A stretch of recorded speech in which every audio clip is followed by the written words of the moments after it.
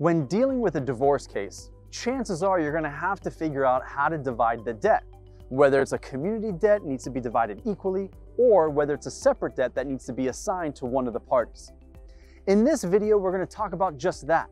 What is considered as community debt? What's considered as separate debt? And how the courts look at it as far as figuring out how to divide it or not at all and just assigning that debt to an individual. Hi, I'm Sina Mohajer. I'm a family law attorney practicing in the greater Los Angeles County since 2012. I've been a contributing member of the Los Angeles County Bar Association, and I've been rated by Super Lawyers since 2019.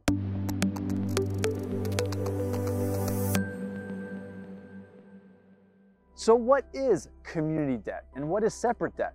Well, you always want to look at your benchmarks, date of marriage and date of separation. Anything acquired before the date of marriage is considered as your separate debt. The court's not going to share that debt with anyone else and it's going to be yours. Anything acquired after the date of separation, that's also separate debt and that doesn't get divided. The only debt that does get divided is any debt that was acquired between the date of marriage and the date of separation. And there's many ways to divide the debt. You can either split it 50-50, or depending on the assets and who takes what, you can assign majority of the debt to one side or the other, so long as we have an equitable distribution of assets and debts. Now, if you've got questions about your case or about your divorce proceedings, feel free to contact us. I'll be happy to schedule an initial consultation. And if you like what you heard in this video, go ahead and hit that like button. And if you want to stay tuned and get notifications of future videos down the line, definitely hit that subscribe button as well.